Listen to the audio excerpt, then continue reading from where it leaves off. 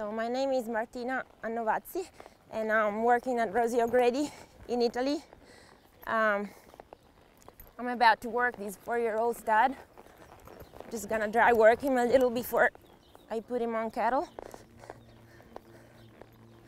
And I'm gonna work him with a snaffle gonna work him 2 hands for a while until I will feel him a little bit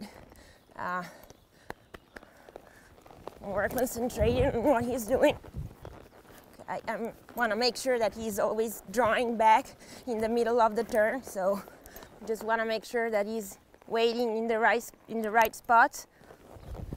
Now he's better, drawing on his back more in the middle of the turns. So I'm just gonna let him work a little.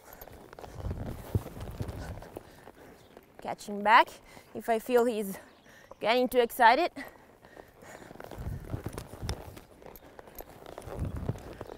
Yeah, feeling he's much better now.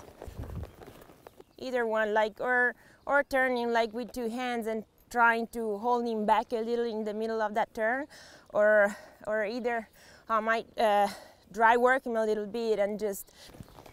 So I just put him in a circle a little bit because I felt him a little pushing and not drawing back in the middle of that turn.